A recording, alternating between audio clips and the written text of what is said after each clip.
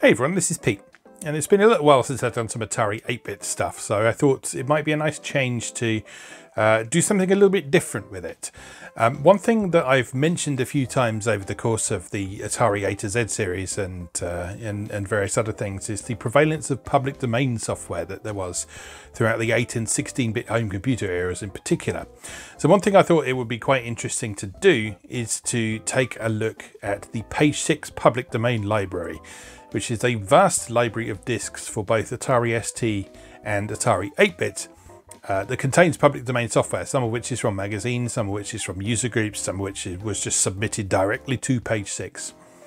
And the way this worked is that the software itself was free, but you would pay Page 6, like I think it was like £3 or £4 or something like that per disc, for them to duplicate and also make a little bit of profit on it as well, that they would then plug straight back into the magazine as well. And with so many discs available in the Page 6 public domain library by the end of Page 6's lifespan, it became a nice little side business for them that was very much appreciated by a lot of Atari owners, because working on these old systems, you didn't have access to things like the internet. A lot of people didn't even have modems and access to bulletin boards and such like. So this was one of their main ways of acquiring free software. So these days you just go on the internet and download something. But this was one of the primary means of acquiring free software. It was just a great way of getting new games and applications and utilities and expansions for things and so on. All things we take for granted today, but back in the 80s in particular, when people were not connected online with their home computers, or at least not everyone was, this was a very important lifeline to a lot of people, and also the way that a lot of programmers got started, got noticed, all sorts of things like that. So there are nearly 300 discs in the Page 6 public domain library, plus a bunch of extra sort of special collections and so on. We're not going to go through every one of them because some of them are just utilities that won't make particularly interesting videos, or that I don't have the hardware to take advantage of. But we are going to start at the beginning today with disc number 1. And if you want to follow along and try these for yourself, if you go to page6.org, all of these old collections have been archived in Atari disk image format for you to try for yourself. So the first disc that we're going to try today is number 1 in the collection, the first one that was released. It's called the MYRIA collection, and it describes itself as a good selection from simulations to arcade games. Myriapede is one of the best public domain programs and is worth the price of several discs together. Mastermind is one of the best versions around. The complete listing. MYRIA is brilliant, just brilliant, 100% machine language centipede type game. Shell is a graphics demo. CLEWSO is a text detective mystery. Ball, another GTIA demo. Civil War, an American Civil War simulation. Cone, a GTIA demo. Lunar lets you land on the moon. Dizzy is a GTIA demo. MASTMIND is an excellent version of the classic Mastermind game. Munchers is by Stan Ockers, don't get chomped. With spirals you can draw super patterns, and pack demos are designed for Pac-Man and ghosts. In CONCENTR, you match the squares. Eggs is for youngsters. Logo is the Atari logo with 256 colours, and colours shows you Atari's full colour palette. So, yeah, lots of things to have a look at here. So we're not going to spend too long on each of them, but we will have a quick look at each and see what's on this disc. And then if you want to find out a bit more, you can try it for yourself very easily. So, I'll be right back in a moment once we've loaded up this disc.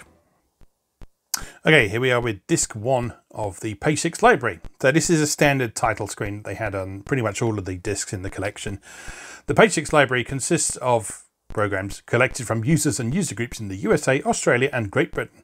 And to the best of our knowledge, all programs are in the public domain. So press start for menu.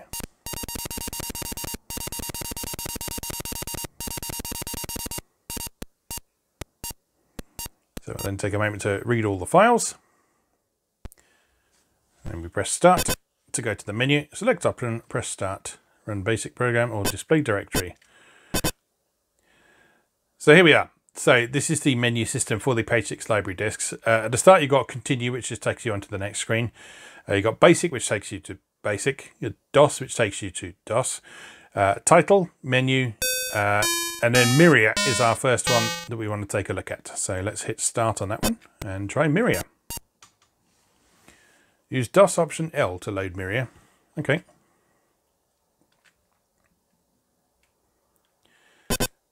All right, so to do that then we want to go DOS.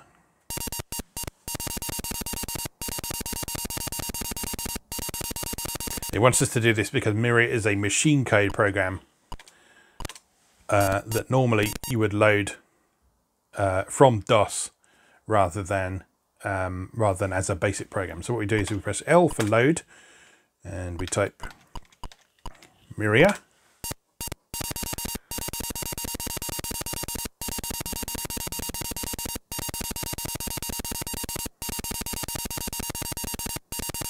That will take a moment to load that in. And then we can play Myriapede 1.1, copyright 1982 by Landon Dyer. This software is in the public domain. Do not something or other. All right, let's begin. Oh, what did that say? Use options, select to choose game options, press start to start game.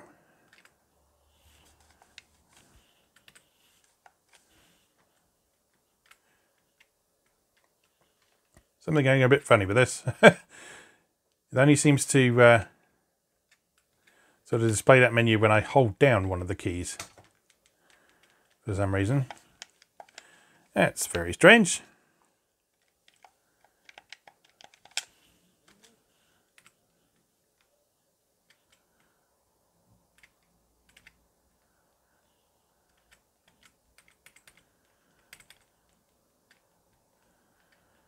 How odd.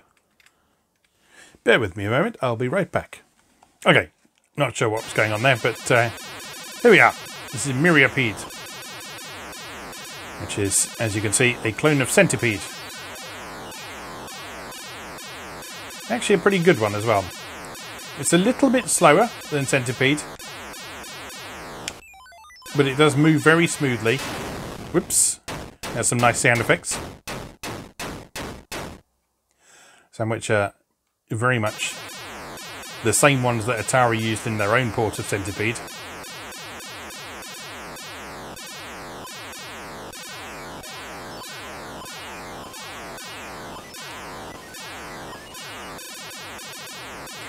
The control scheme does take a little bit of getting used to, in that there's this heavy sort of acceleration on your ship.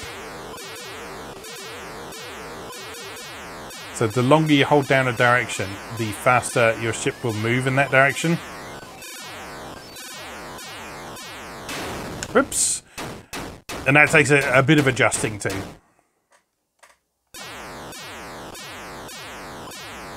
But that's presumably intended to sort of simulate the trackball controls and how you'd sort of spin up the trackball on the original arcade machine to... Oh dear. How you'd spin up the trackball on the original arcade machine to move across the screen more quickly.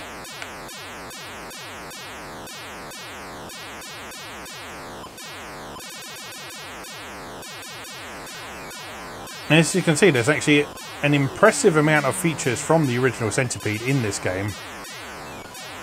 We've got the fleas falling down the screen, we've got the spider, we've got the earwig thing poisoning the mushrooms, we've got the mushrooms themselves.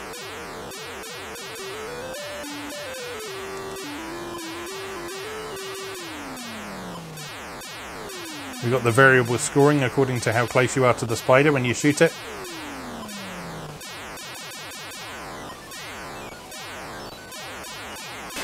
Whoops. Yeah, the only thing that holds this back slightly for me compared to Atari's own ports of Centipede is the slightly sluggish controls. It's like just if the starting speed that it moved at was just a little bit quicker and a little bit more responsive, I think this would be better. But aside from that, it's certainly a very, very competent Centipede clone.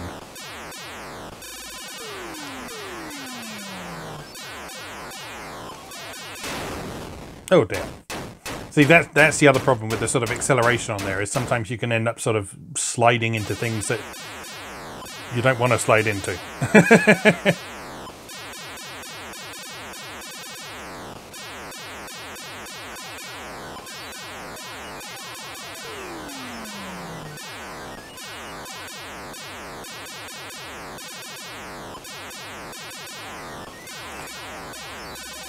But yeah, when you consider that this is free, rather than asking you to pay however much Atari were charging for the cartridge version of Centipede, which is probably around the 40 quid mark, even in the early 80s. Then yeah, you can see why why public domain software was popular.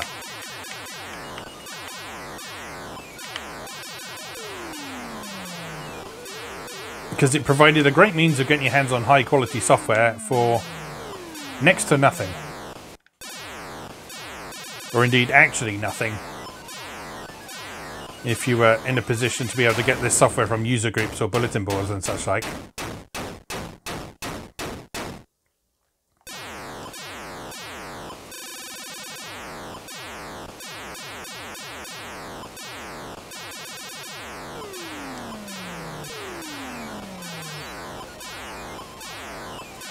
I'm not sure of the origins of this program, whether it was just written as a machine code program or if it was originally a type-in listing or something. Anyway, that is Myriapede. So let's hit the reset button and head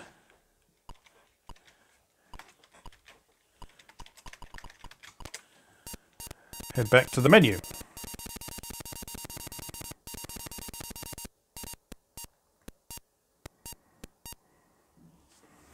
All right, what else have we got? So CLEWSO, I think it said was a text adventure, so we'll just have a little look at this one.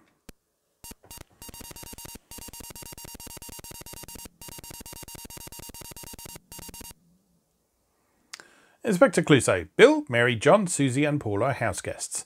Their host was murdered by one of them between 1 PM and 9 PM. Your job as Inspector Clew-So is to find the killer, time and room. You will be given a floor plan of the house and a set of questions for the suspects, but the guilty person may try to mislead you by lying some of the time. If one of the suspects claimed that the host was already dead or that the host was still alive, you have found the room where the murder took place. When asking questions, be sure to enter data in uppercase only. So this sounds like a twist on Cluedo. But let's have a quick look at how it all works. Note that only rooms which have doors marked / or / are considered adjacent. When a suspect says he or she was with someone, this means that they were in the same room. When a suspect says he or she saw someone, that means that person was in an adjacent room. It is suggested that you have a notepad to record the answers to the questions you ask of your suspect. If you wish to end the game, enter the totally baffled option. Okay, Inspector, who is your suspect? I can't remember their names. Paul. You wish to question Paul about the suspect's whereabouts at a particular time, what time the suspect was in a certain room, or the crime is solved. The suspect's whereabouts at a particular time. Paul, where were you at 9? I was in the lounge room. I was with John. Inspector, who's your suspect? Totally baffled. No. Alright, John. Where were you at 9? I was in the lounge room with Paul. Okay.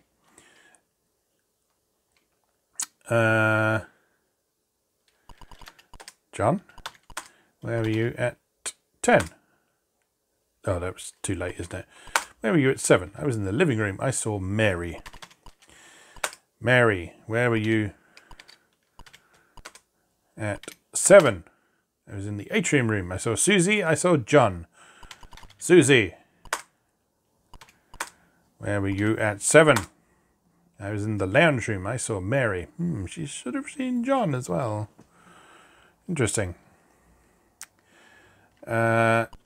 Susie? Susie, when were you in the lounge? I was in that room at 2. I was in that room at 7. Inspector, who is your suspect? Okay, this actually looks like quite a neat game.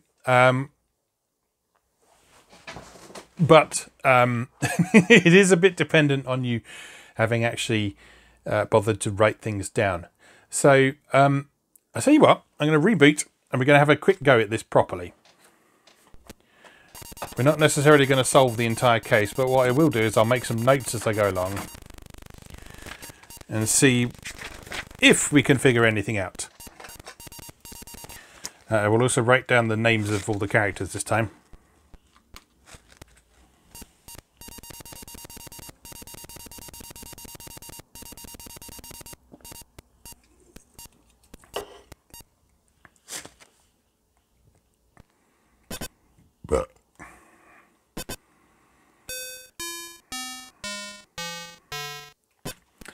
Right, CLEWSO.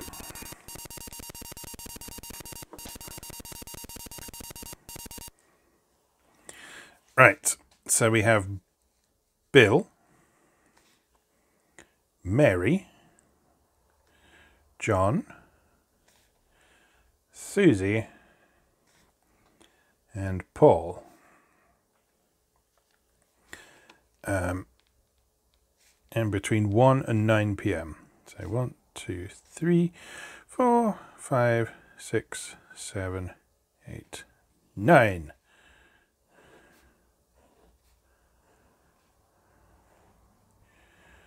Doing this properly with a pen.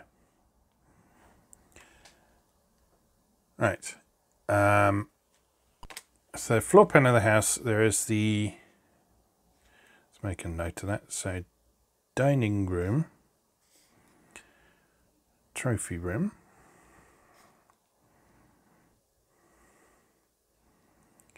garage, lounge, atrium, and living room. So dining room and living room connect to each other. Atrium and living room connect to each other. Atrium and lounge connect to each other. Trophy room and garage connect to each other. And dining room and trophy room connect to each other. There's a gap between the lounge and the garage, but there's no door marked in it. Does that mean they are connected or they aren't connected? Let's put a question mark there for that. Okay. Right. We are ready to begin. Inspector, who is your suspect? All right, let's start with Bill. Bill, where were you at 1 o'clock? So, Bill says he was in the atrium at 1, and he says he was with Paul. He also says he saw Mary, he saw Susie, and he saw John. So that means that Susie, John, and Mary should be in either the living room or the lounge at that time. Okay, well let's confirm Paul's whereabouts first of all. So, Paul, where were you at 1 o'clock? Right, so Paul's story backs up Bill's story. So, assuming he's not lying, that's fine. So, Mary, Susie, and John. Let's find out where they were. So, Mary, where were you at 1 o'clock? So Mary claims she was in the lounge with Susie.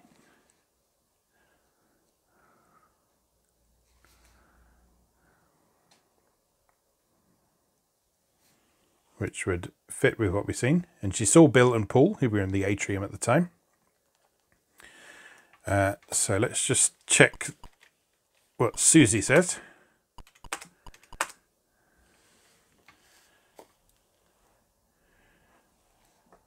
Okay. Right, so only person unaccounted for then is John. John, where were you at 1? The host was still alive. I was in the living room.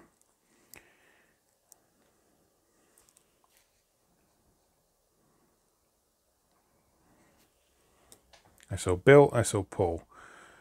Okay, so no one appears to be lying there. No one appears to be lying there. So let's move on to 2 o'clock. Bill says he was in the living room at 2 o'clock. Excuse me. And that he was with Paul.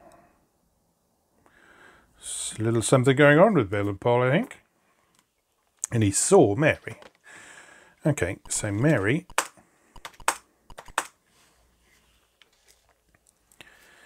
Mary says she was in the dining room or the ding room as I've just written on my paper. And she saw Bill and Paul. Okay, so that seems to back that up, but let's just confirm with Paul. Paul, where were you? At 2. Our host was still alive. I was in the trophy room. Ah, interesting.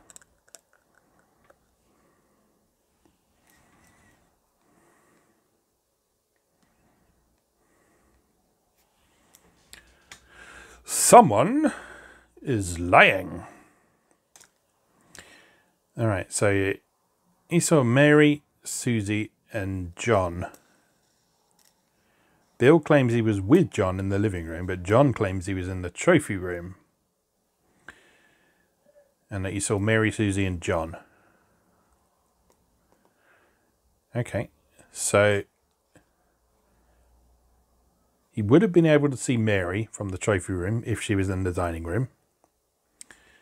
Let's see where Susie and John were.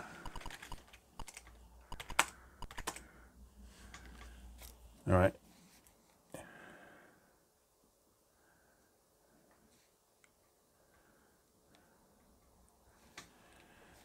Okay, so Paul or Bill are telling porkies. Bill, where were you at 3 o'clock? Bill claims he was in the lounge at 3 with John.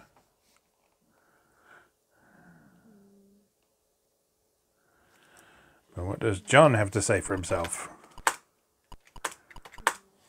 I was in the lounge room. I was with Bill. Okay. And he saw Mary. Okay, so where was Mary? I was in the atrium room. I saw Bill. I saw Susie. I saw John.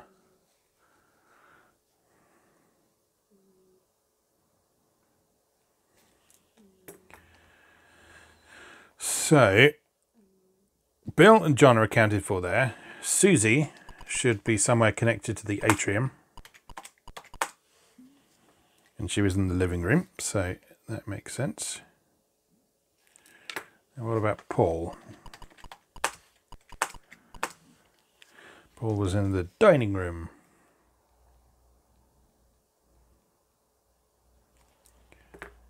Which seems to be correct. Okay, let's look at 4 o'clock. Bill, where were you at 4? You were in the dining room. Written ding again. With Mary, supposedly. And he saw John. Mary, where were you at 4 o'clock? In the dining room. With Bill. Also saw John. John, where were you at 4 o'clock? In the trophy room.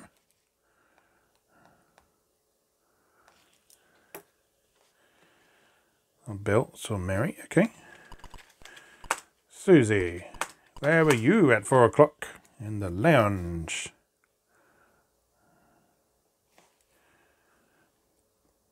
With Paul. Supposedly. Paul, where were you at 4 o'clock? The host was already dead.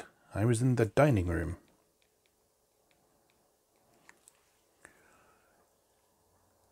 Interesting. So he claims he was with Bill and Mary in the dining room. And that he saw John in the trophy room, presumably.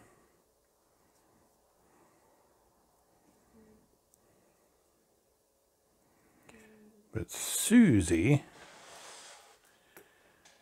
claims he was in the lounge. Alright, Susie. What time were you in the living room? I was in that room at 3. Susie, what time were you in the lounge? She was in there at 1, 4, 6, and 9. Okay, then Paul. What time were you in the living room? He was in that room at 3. No, that's the wrong room. Lounge, living room. They're the same thing.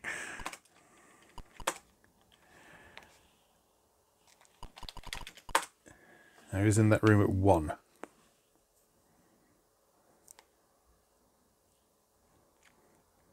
But you said you were in the trophy room at 1.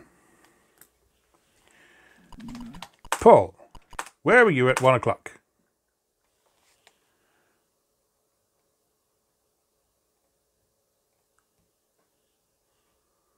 I'm confused. The host was already...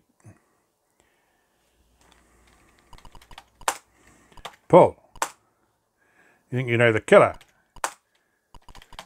Killer is Paul. You have the killer. Inspector, who's your suspect? Right, so I think...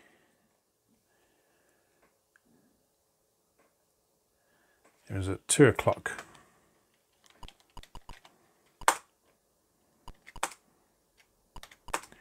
In the trophy room. You're a bumbling idiot. Try again, you fool. Okay, all right. 3. All right, time of the murder, 2 o'clock. You have the right time. Okay. Paul. So just got to get the room.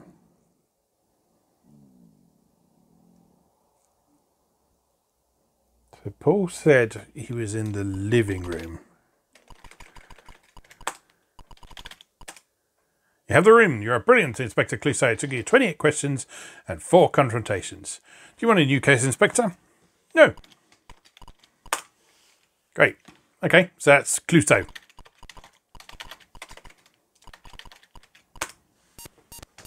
That's a neat little game.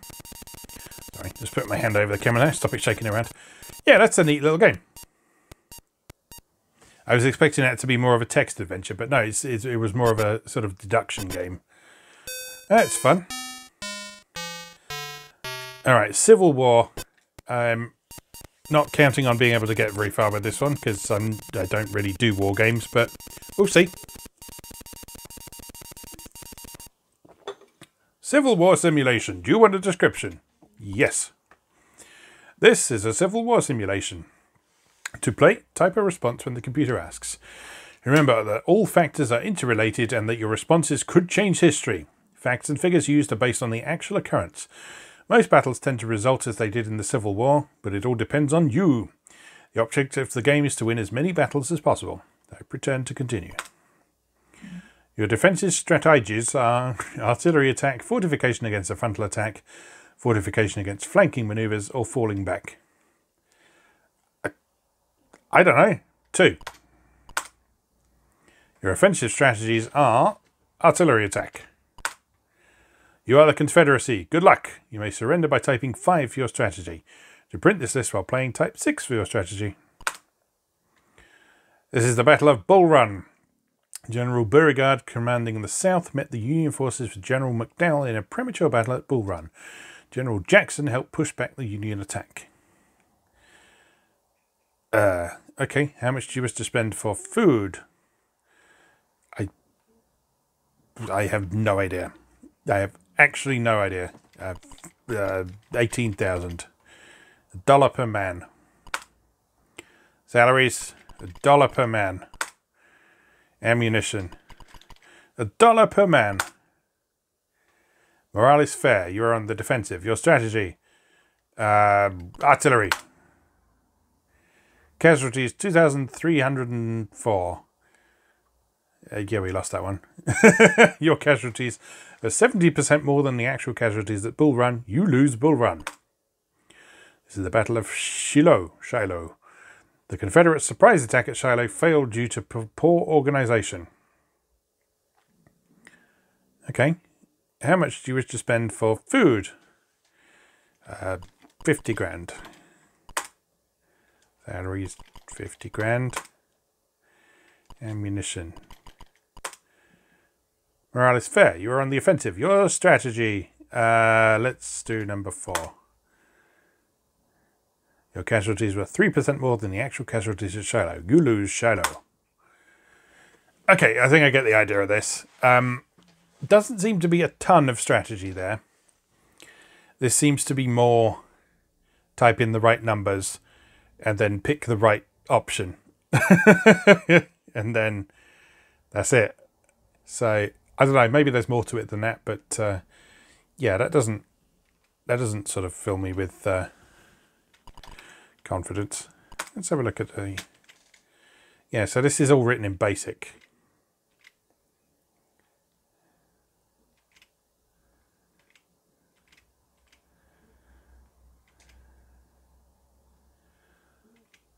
So, I mean, if you studied this, you could probably work it out.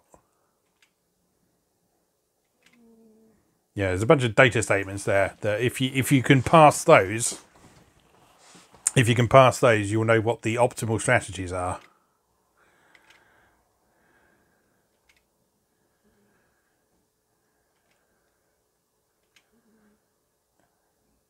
Yeah, so there's a fair few battles to do, but yeah, ultimately it is just a case of typing in the right numbers. Okay, well, it's something.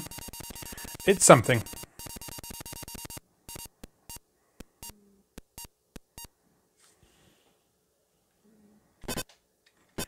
All right. What else we got? Lunar.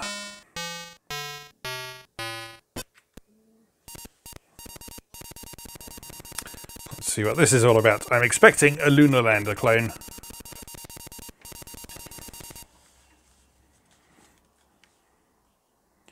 Certainly looks like a lunar lander clone already.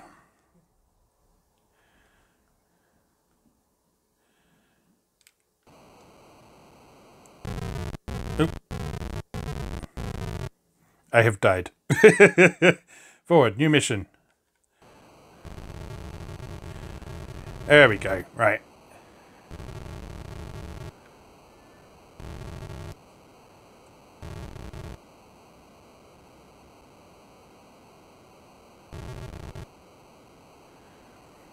So very jerky movement here. But it is sort of taking into account all the things that you would need in the Lunar Lander game. So like your horizontal and vertical velocity and so on. So if we try and land on this sort of flat bit here. Oh, can we... Oh, out of fuel. Alright, let's try it again.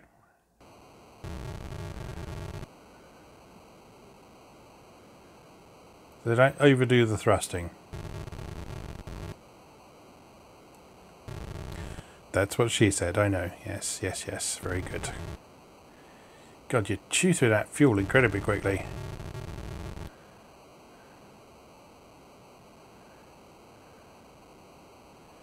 Do we bounce off the top of the screen? No, we just disappear off the top of the screen. Out of time? This is impossible. Alright, can we just take off and then land again?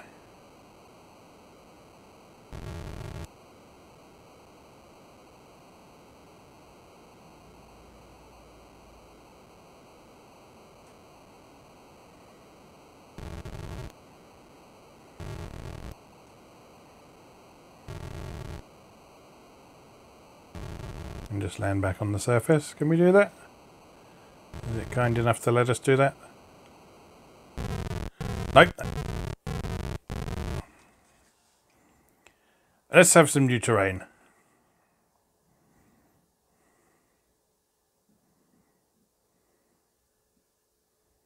So I assume it wants us to land between those two dots.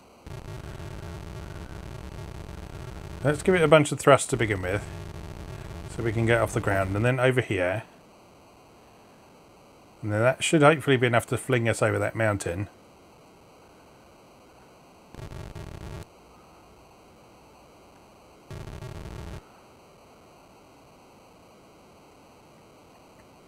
Right, we are coming back down now.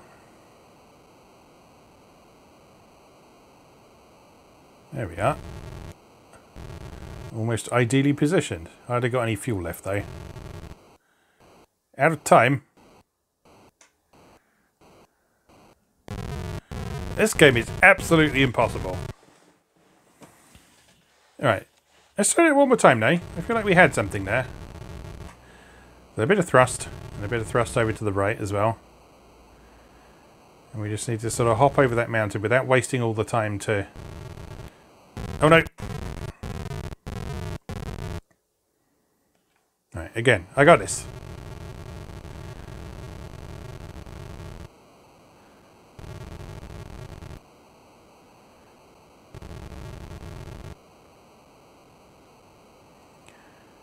All right, gonna run out of fuel.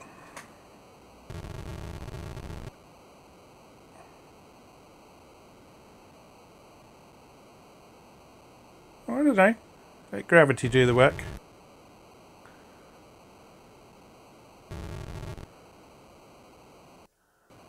No, you just don't have enough time to do that. That's insane. One more try.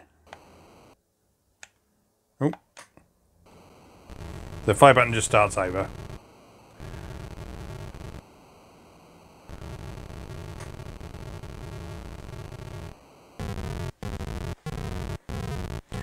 Maybe another go. Right. Up. And over.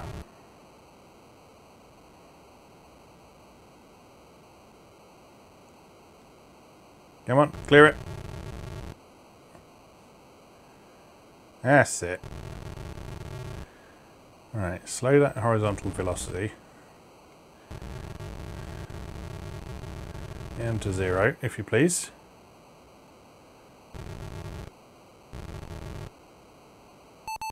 There we go, done it.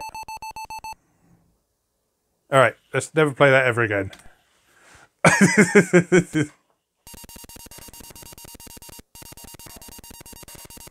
That's not bad, actually.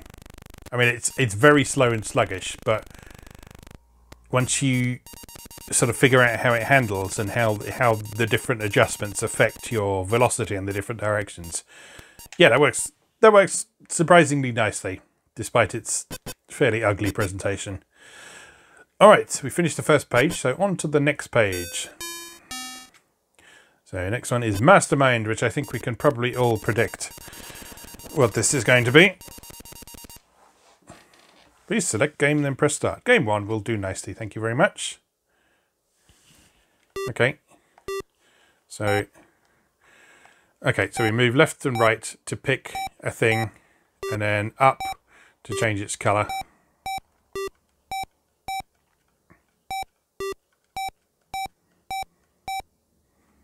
And then fire to submit. Right, so black is presumably 1 in the right place, 2 in the wrong place, and 2 that aren't right at all. Okay, so let's try changing these around a bit.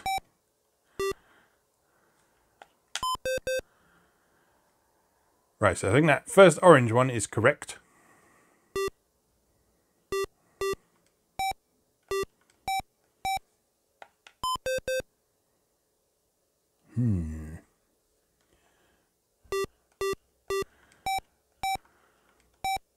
Oops.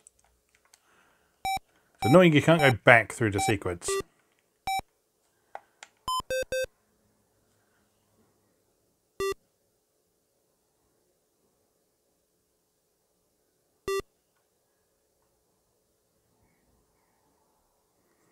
Okay, well how else can this go then? Does one of the purpley ones go first? Oh, interesting.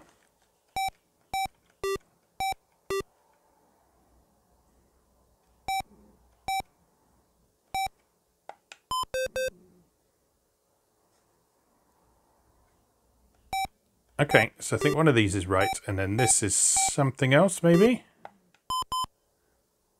Right, so those 2 are right. And then everything else is wrong.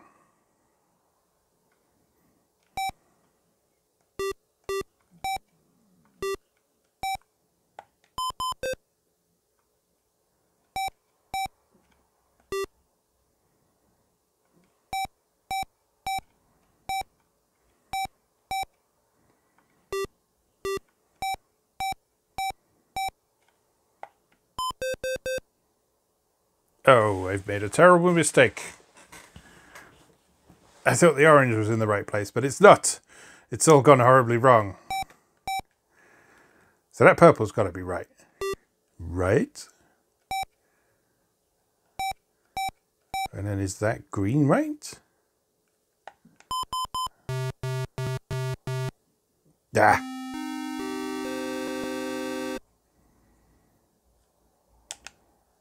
Okay, well, fair enough. That's a competent enough Mastermind game. Again, probably written in BASIC, so the controls are a little bit sluggish in that, and it would have been nice if they'd put in a downwards joystick control for you to be able to go back through the sequence of colours, but other than that, it does the job. Does the job perfectly well.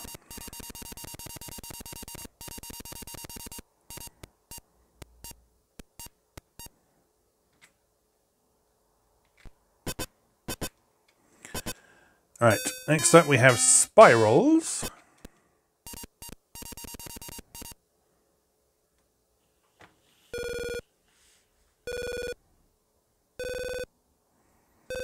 I think this is just a demo of some sort, if I remember what it said correctly.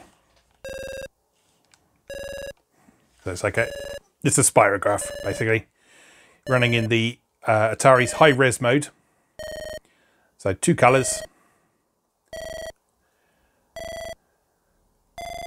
Somewhere in the region of 320 by 200, I think is the resolution. Might be 320 by 180 or something like that.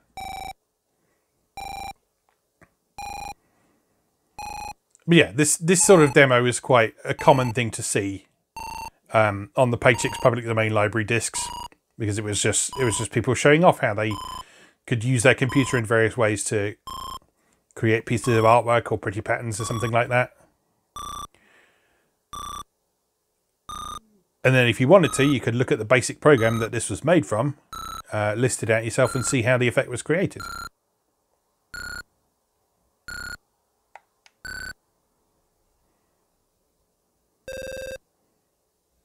Okay, then it just starts again and does it on a different colour screen. Okay, so if we list that. Spirals by Ron Baxter, published by Atari Computer Enthusiast, New South Wales. Yeah, so you can see that there's some basic code here. There's some... Oh, it's a very short program. Yeah. So, I mean, it is what it is.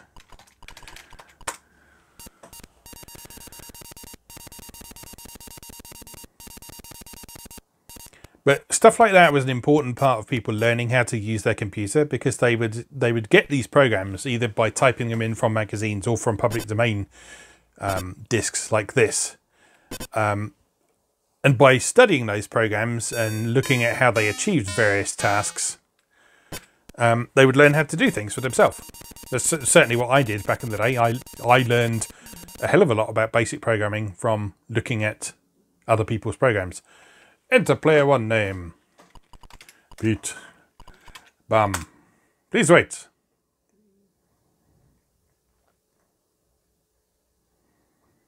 It's Bum to play. Is this joystick controlled? Let's find out. It is not. Okay, how do we control this?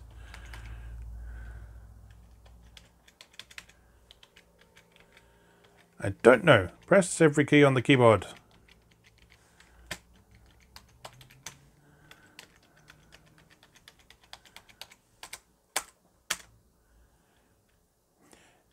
Probably need joystick 2 for this, don't we? It probably is joystick controlled, but I only have one joystick plugged in. Bear with me, I'll be right back. There we go, let's see if this works. There we go, right. Okay, then Bum picks that one. It's not a match. Then it's Pete's go.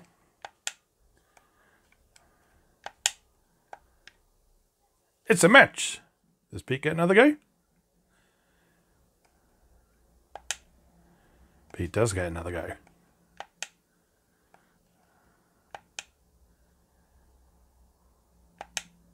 Okay, so these are all done with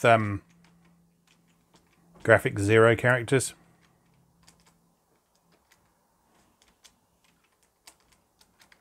I forgot what the... There we go. Oh, it's a match for Bum. Yeah, these are all done with control characters. So this whole game runs in graphics mode 0. which is the Atari 8-bit's main text mode. Oh, that was a wild card. Interesting.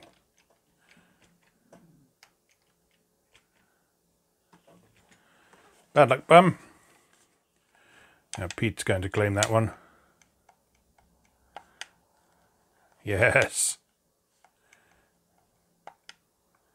That was there, yeah. Good, good.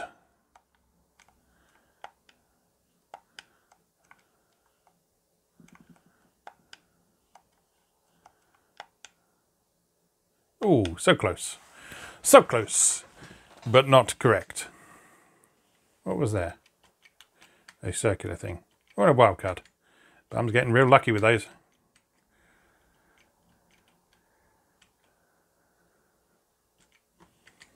Now, I've already matched the other little O. So how does that work then? I don't know. Guess we'll find out. Oh, I saw that. Where was that? Is that there? No.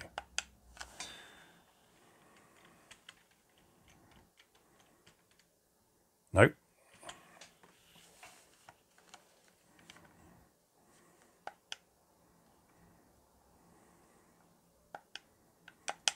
Yes, please. Next. Oh, haven't seen that one. Where haven't we been? There? No, that's where that is though.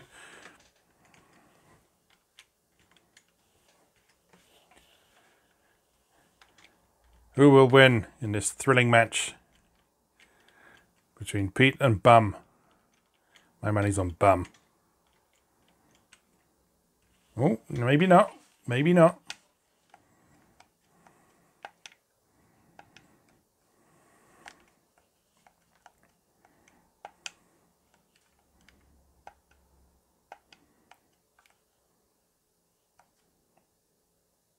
Oh, okay. So if they don't match, the leftovers are just there.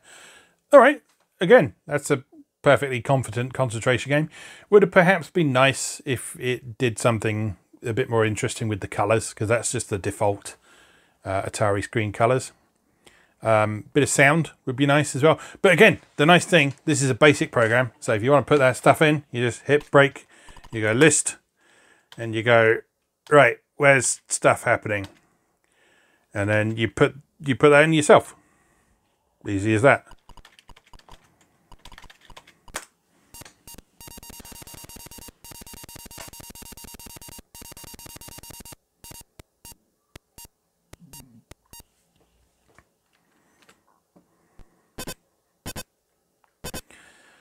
Right, onwards to logo. I think this was just a demo again. Let's have a look.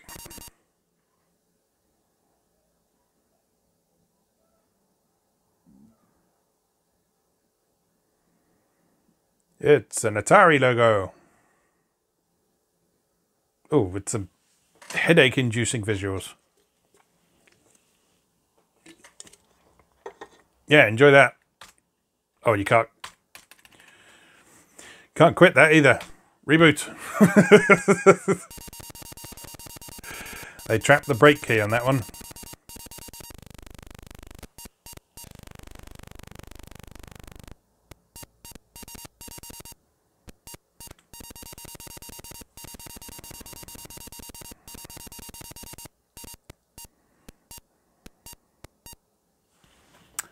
All right, what is next? Shell. Another demo, if I remember rightly. Yeah, another high-res demo. You can tell by those sort of jaggedy lines.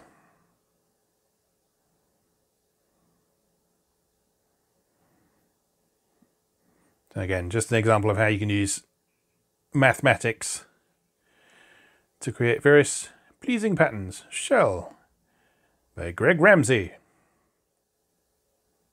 Well done, Greg Ramsey. Does that do anything other than that?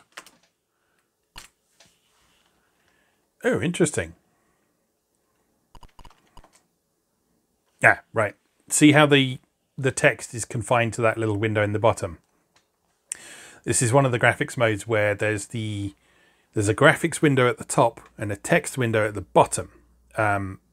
So you can effectively sort of have two graphics modes on screens at once.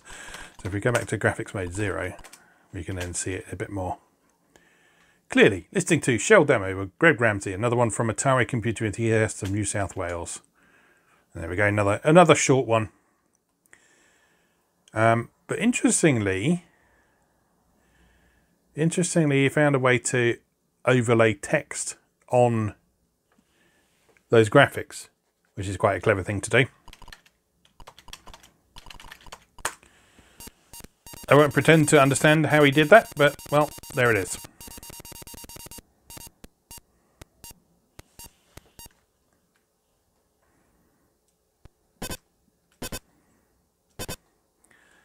Then we have ball.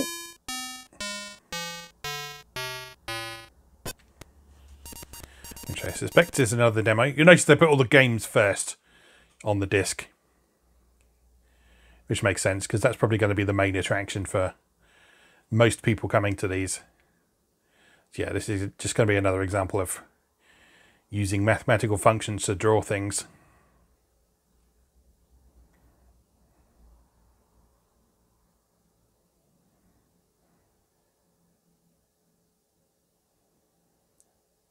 But will it animate? That is the question. Place your bets now, please.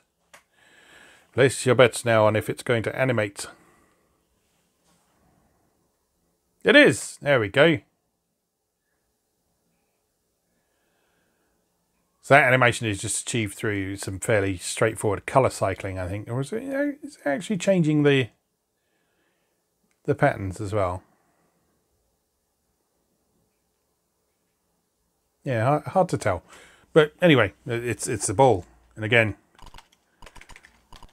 what you need to do if you want to figure out how it's done. Original author unknown, modified by Gary Francis, published by Atari Computer Enthusiasts of New South Wales. And another very short program that has rather a pleasing outcome.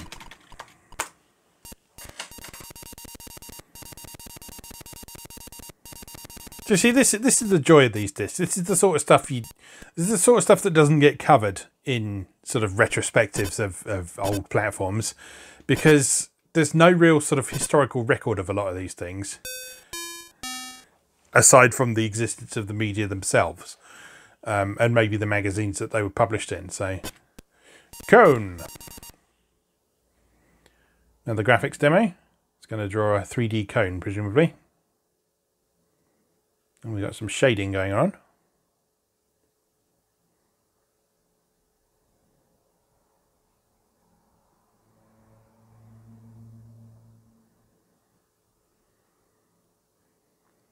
Yeah, very, very nice effect there. Nice metallic effect with lots of different shades of grey.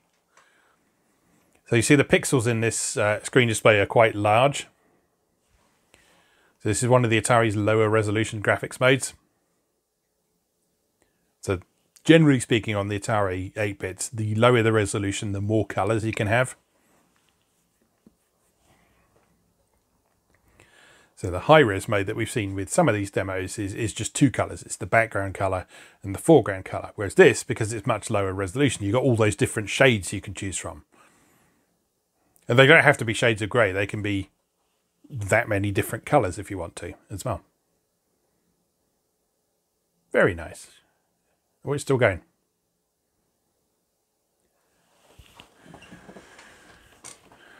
Oh, it's going around the back. It's doing like a transparency effect. That's very cool.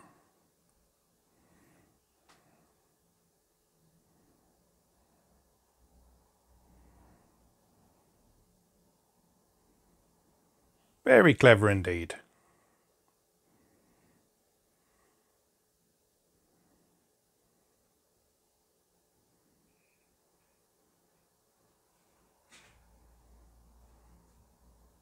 Yeah, look at that. Lovely. Is this one going to animate? No, it's just going to change colour. But yeah, there you see, you can have...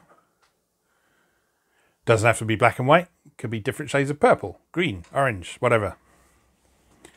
All right, who did this one? Author unknown, modified by Gary Francis. So the Atari computer enthusiasts of New South Wales were very busy for this disc. Again, look at that. That's done in 6 lines of basic. 6 lines of basic.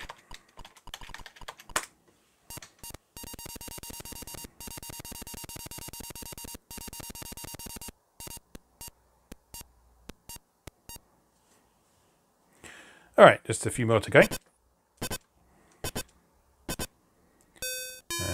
Dizzy is our next one. Is this going to be another headache-inducing one? Let's find out.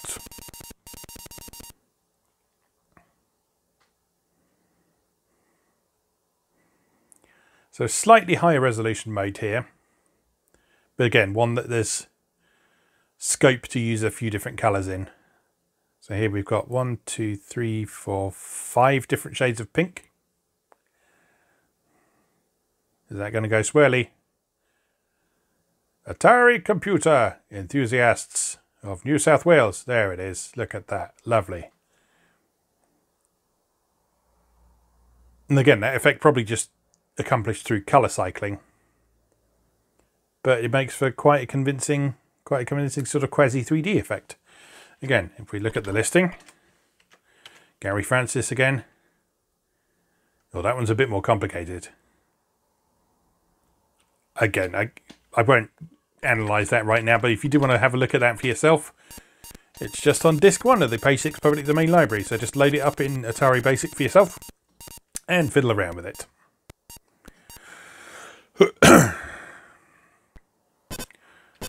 Next,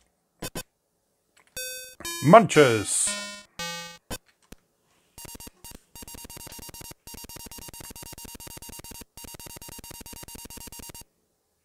Instructions? Yes. Stay away from the munchers. If you get too close, they will chomp you. 30 chomps and you've had it. Also, stay away from the border. It's electrified and you will fry if you hit it. The longer you last, the higher the score. Reach 1,000 and you've mastered the munchers. One problem though, the longer you last, the faster everybody moves. You're the squat dog-eared guy. Move by using a joystick in player 1 position. Press trigger to start. All right. Initializing.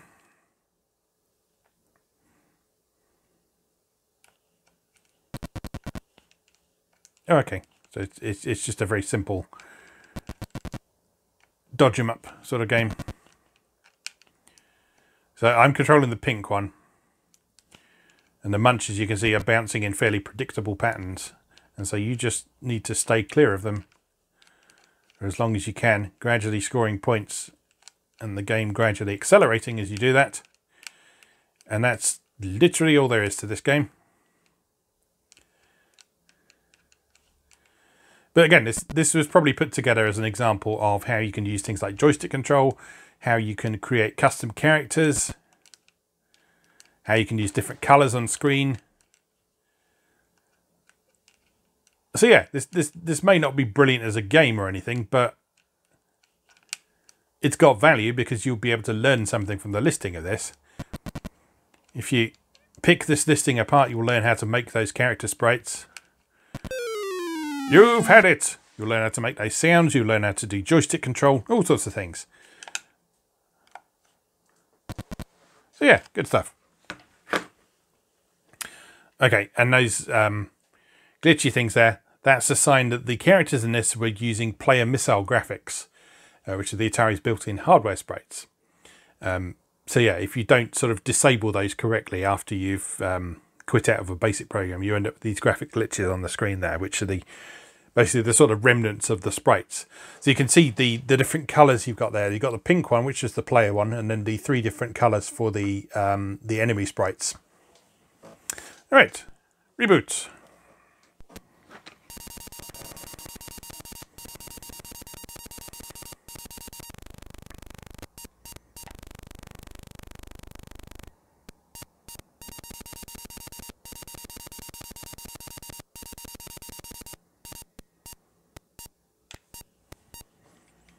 All right, we must be nearly there now. Pack demo. Wobbling the camera around again, excuse me.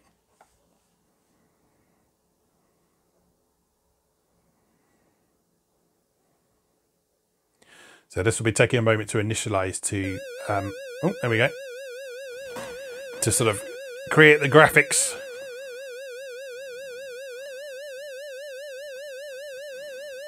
Set up any sprites and that sort of thing.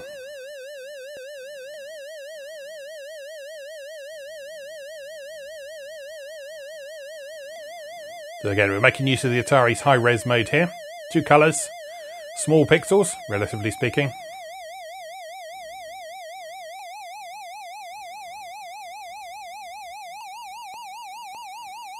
So this is presumably a demonstration of how to take pieces of graphics and move them around the screen. Is Pac-Man going to eat them? Yep. Here he comes.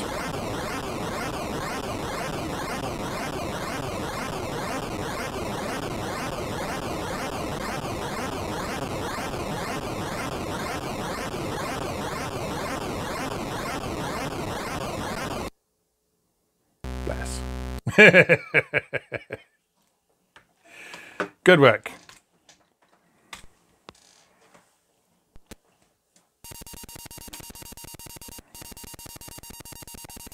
Yeah, so hopefully you can see the joy of these discs.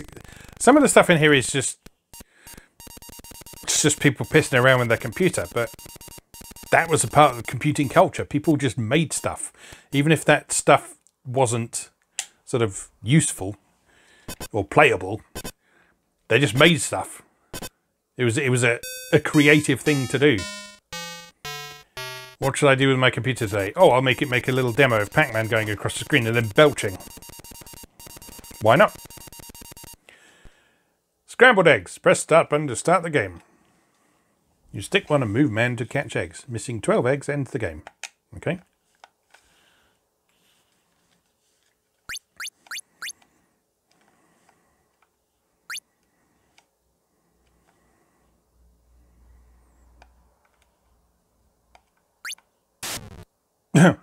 Okay, you've got to be quite accurate then.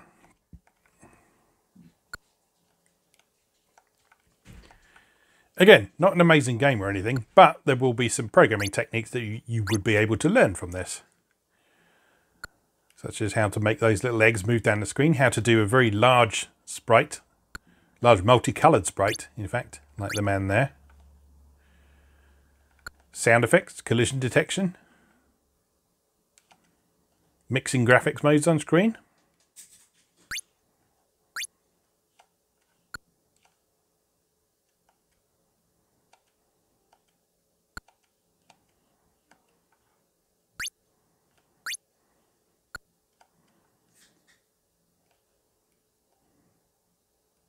Yeah, don't think we necessarily need to spend any more time on that, but yeah, if you look, the man's still sitting there, so he's obviously a player missile graphic. And if we go back to graphics mode 0, there you are. There's the player missile graphics glitching away again. So let's reboot, get rid of those.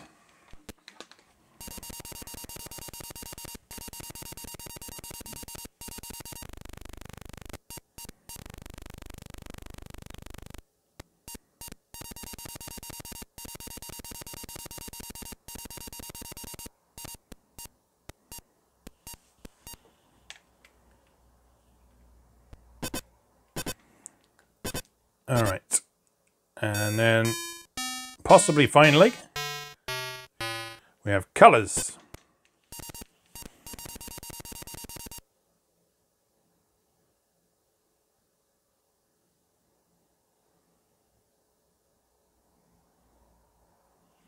So here comes some stripes of various different colors, and I think it's going to do something clever with these, like sort of display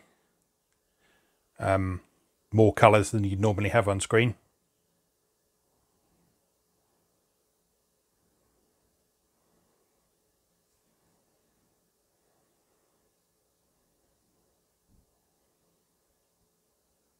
There we go, look at that. 256 colours, don't you know? Yeah, so this is quite a common programming trick. So like the Atari is only supposed to support certain numbers of colours on screen at once. But with various bits of trickery like this, you can get it to display up to 256 at once, which is very clever. But yeah, again, that's literally all that is. And again, some use of player missile graphics there to accomplish various things, because the player missile graphics are independent of the current graphics mode's color palette. Right, I think that's everything. But let's just go back to the menu one last time and just make sure.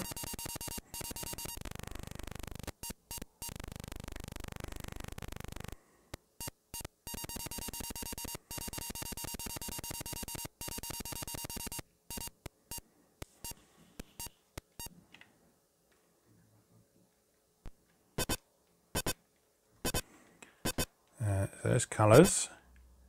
And then we're back to MYRIA. Okay, so that is everything on disc 1 of the page 6 public domain library. As you can see, each disc tends to have quite a lot of stuff on there, because a lot of this stuff is very short little basic programs. But of all of those, in fact, if we go to DOS, we can see.